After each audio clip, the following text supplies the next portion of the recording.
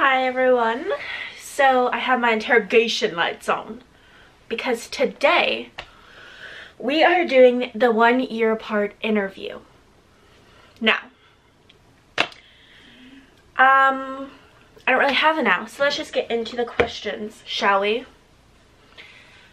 Today is Monday, January 23rd. And now listen, I'm supposed to upload Monday and I still will. So if you're watching this, it's 9:54. If you're watching this on a Monday, committed. That's all I have to say. Name. My name is Chloe Ellen Schwattek. Try to spell that. Age. I am 18. I am 18 years old. I'm feeling pretty good today, actually. Probably like a 7 out of 10. I feel like a lot of reflection has happened. I didn't have school today. It's been a good day. It has. I got to take a nap. So there really hasn't, it's been a good day. All right, advice for future you. I have two things. 1,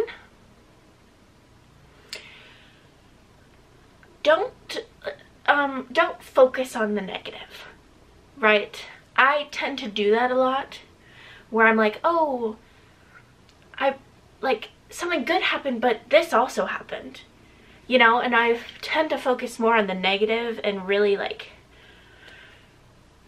forget about the positive, and almost just, I don't give myself time to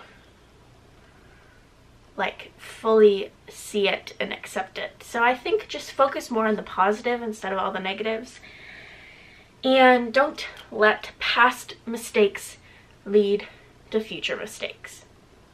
So I think it's just if something happened, which something always happens, you know, don't let that affect your life so much that you make another mistake in the future. You know, it already happened. There's nothing you can do. You can make, if it's your fault, you can make your amends. You can try to fix it, but don't let it rule your life. I think that's also something that I'm struggling with, but don't let it completely overtake everything you do and all your decisions in your life, and you're just thinking about this one thing.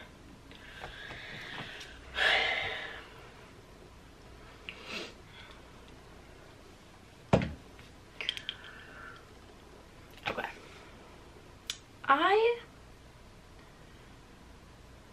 I don't know if I truly have a regret for this year. I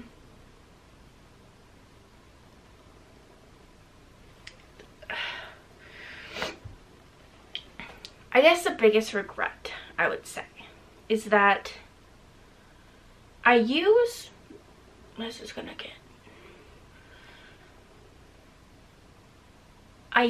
humor to deflect when I'm getting uncomfortable, or when I'm getting into I don't know, just,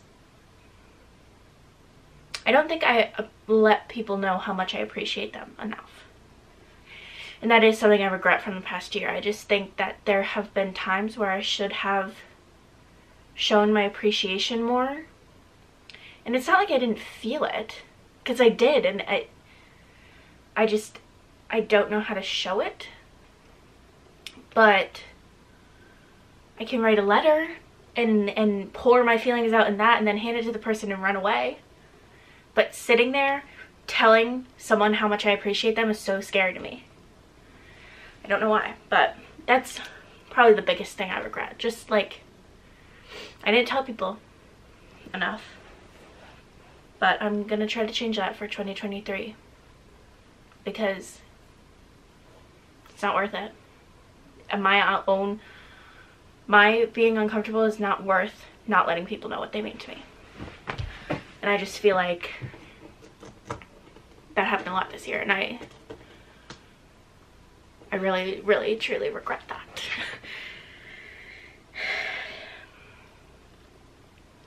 What advice would you give yourself from a year ago? Good question, good question. All good questions. I made them up. No, I didn't. I got them from the Billie Eilish interview. But I think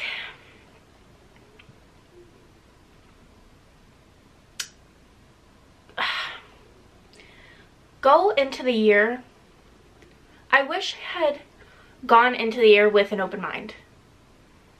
I don't like change. I act like I do, and I try my best to accept it, but there are, and I do, with little things I like change, right? But there are fundamental things that I have put like the same thing so heavily on it that it had no room to grow, it had no room to change, it had no room to do anything. And it messed me up this year because it did change. Because it was going to. It's inevitable. It was going to, whether it was now or when we go to college, and it was hard to accept that change. I don't want to get too much into it, but I think, and I finally have been accepting it. I finally have. But that also goes hand in hand with the focus on the positives and not the negatives, because it was, I really thought I had like not lost, but my best friend and I, we didn't have the same relationship that we used to, and that was one of the things that I was just so strongly like focused on never changing, and it did change. And it felt like I just had no friends, and so I had to, it was scary because I had to go out and make new friends. And then the other week, I think last Monday or something, I was talking to someone that I consider my friend now, and it like just completely clicked in my head that like I have all these people now and I didn't before. Do you get what I mean? And that's a huge, like huge step for me, because I know that's what kindergartners learn. They learn how to make friends and they learn how to, you know, but that has always been so hard for me. It has been so hard, and I have had, but I feel like, I don't know, I can, it's unreal. But I wish, and I finally got there. I finally got to this spot I wanted to, but I just wish that this would have happened at the beginning of the year. And I would have said, it's okay for this to change. We can adapt, we can talk about it, we can get through it, and then we can, you know, and I'm happier than ever because I have all these new people in my life that I value so much. And I didn't have that before. And the pure shock of when that hit me was astronomical, and I knew that like the negative and positive thing is something I wanted to talk about today, because I do tend to look at the negatives. It's hard not to, but it feels so much better to look at the positives, and it's insane. And yeah, so I guess just my advice for past me would have been just like, go in with an open mind. It's okay for things to change, and you will adapt. I always adapt, and it was for the better this time. Tattoos, piercings. I have my ears pierced, but they are they closed? Are they not? Is one of them closed? Beats me. Beats me. Because there are times when I can get both earrings in. There are times when I can only get this one. There are times when I can only get this one. Beats me. I don't know. I want to get my second one, and maybe my first one if I have to, but I'm not really sure. I want to get like the helix. A couple more on my ear. Probably not a nose piercing. I thought about it for a while, but I don't know, anything's possible. And then I just have one tattoo. Just my butterfly, but I do want to get like 5 more. So next year I will have more. And that's a promise. Where would you love to travel to? Greece. I would die.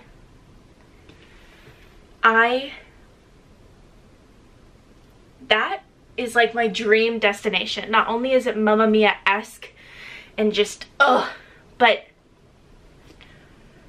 okay. So I associate that with Mamma Mia, obviously. I grew up watching Mamma Mia and loving it, and it's still my favorite movie. And it had such a huge impact on my life that I want to just see Greece. And I know it sounds so silly. So silly. But it's the truth. Followers. Listen, I do this purely for laughs and giggles. Right? Like, so on Instagram, I have 272 followers. And I'm good. Like, yeah. On TikTok, I think I have 70. On, I don't even know what else is there. Is that all the big ones? I have 30 subscribers. So, but it's great. I started with 0, you know?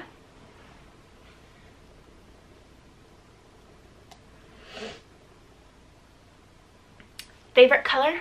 Purple. I just love purple. It's been my favorite color for a while now. Like a lilac. But I just love purple. We all know. We all know. Or we should. I think I've mentioned it in every single video, if not a lot of them. New Girl. If they take that off of Netflix ever, I will buy them. I will purchase them to watch on the DVD player. I would buy them in VCR if they made it. Like, there is no world where I will not watch New Girl. I've probably watched it 11 times. Am I tired? No. Because it's such a good show. It's my heart and soul. Okay, favorite thing I did this year. I have 3 things, actually. One of them is making new friends. I already went on that whole spiel, so I won't do it again. But it's hard to describe this feeling to someone who just doesn't get it, which is fantastic for them. And I say that so sincerely. Sometimes my friends say I sound sarcastic and I'm literally being the most genuine. But, like, if you can just go out and make friends and just have them, that is amazing. And that is something that I will always wish for. But my favorite thing is how far I've come this year with my anxiety and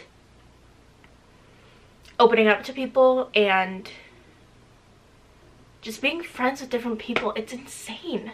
I had 2 friends, maybe. And now I have, like, actual, I can talk to people. And it doesn't sound like a huge deal, but it is. It's such a huge deal for me. And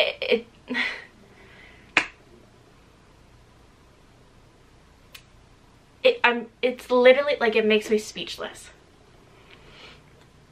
And then there's also something where, you know, if you have any advice, now would be the time to, just tell me.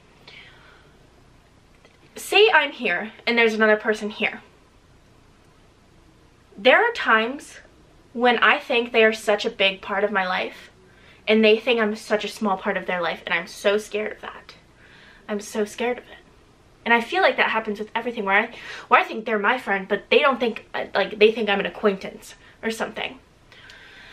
Then there are times where they think that they're my friend, and they are, but, like, in my mind, I minimalized it so that I wouldn't get hurt if they, like, were like, and so in my head, they're like an acquaintance. And right now, I'm in the mood where everyone is my best friend. And I know that's not true. And so it's hard. It's a weird balance. It's a weird balance, guys. Yeah. So, I don't know. If anyone has professional help for that, let me know. My favorite number? 8. I love the number 8. I don't know why. It's 2 circles on top of each other. Do you know what my favorite shape is? A circle. I love the number 8. I love it. I don't know. I don't know. What could you not live without? That's a good one. That is a good one. I could not live without, well, my friends, my family. That's like not a what, though. This is gonna sound so lame, but like books and like painting, because both I feel like help me like just get away from the real world, and that brings me so much joy. So like I read a book probably every day, maybe every other day if I'm like busy at school, but I finished 2 books today. And it's just, they make me happy. And then painting is just like, I took painting 1 last semester and I have painting 2 this semester, and it's my favorite class because it's my favorite teacher also. But then I can just go and like just let everything go but what I want to put, like what I want to express, what colors I want to use. It's like, it's this different level of unreal. You know what I mean? Who's your best friend? Bree and Sierra and Alex. Those 3 are my absolute besties. I love them. What do you want to do this year? I want to go to college. Oh, I didn't finish. I didn't finish the favorite thing I did this year. I have to go back, rewind. 2 more things. Going to Boston with my siblings was the trip, like the best trip ever. It was so fun. It was the best trip, hands down. That was one of my favorite things I've done this year. And my other favorite thing is I applied to colleges and I got into a lot of them. And I was scared, guys. I was so scared that I wouldn't get into any. Nobody would want me. But I did. And the relief that also comes with that is just, but yeah, yeah. What do you want to do this year? I want to go to college. I want to leave my town. This is gonna sound weird, but I'm gonna try to explain it. I feel like my town is just this small thing, right? It's just a small blip in the universe. And I'm just an even smaller blip, right? I want to do something big. I want to go somewhere big. I want to do something big. I don't want to just do something small over and over and over again.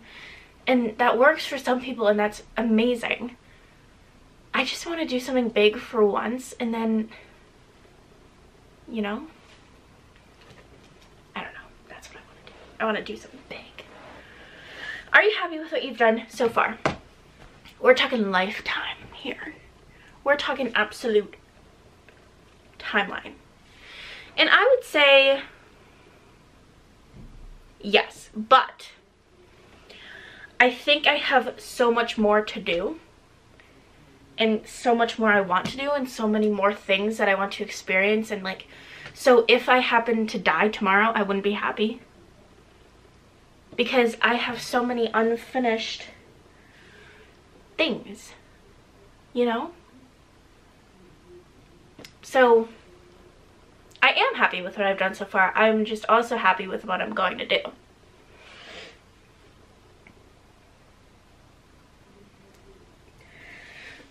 What's most important to you right now? My friends, my family. Being happy. They're all up there. Biggest thing you're struggling with? This is never gonna change. I don't think my answer is anxiety. I don't think it's ever gonna change. It has gotten a lot better this past year. I'm, you know, taking medicine for it. I'm in a much better mindset. I'm around people now. I'm not online, isolated. Like, all of those things have contributed to getting better. And again, the progress I've made in this past year, I am like stunned. But it's still like an everyday struggle. It's not like suddenly I am just, I don't know. It is something that I've struggled with every single day of my life, and it's something that I always will struggle with every single day of my life, and it's hard, but I don't know. If there's some magic button I can press to get rid of it, like, I haven't found it, so. But that. These are questions from Mom. So, question number 1. Where do you see yourself in a year? No clue, Shelly. No clue. Thanks for that. I see myself at college. Probably. Like, yeah. But depends on where, because I could go out of the country. I got into a program where I could go to Europe. That's unreal. And that's what I want to do. There's just a lot of, I don't know. But at college, hopefully still making videos, because, I don't know, talking to myself soothes something in me. I hope I'm happy. I see myself being happy. You know, new places, new opportunities, new experiences, new people, new me. You know, new year, new me, but also keeping the old me still. Just getting better. Yeah? But, yeah, I don't know. And then, what do you think you're going to study in college? Wow, she's asking the question she wants to know so bad. I have no idea. I have absolutely no idea. I don't know. Something with business, maybe something with media, maybe marketing, maybe. That's all with business, but I'm really leaning towards a business route. Something in business is what I know. I just don't know if it's going to be like, I didn't love accounting. Marketing, I love interior design.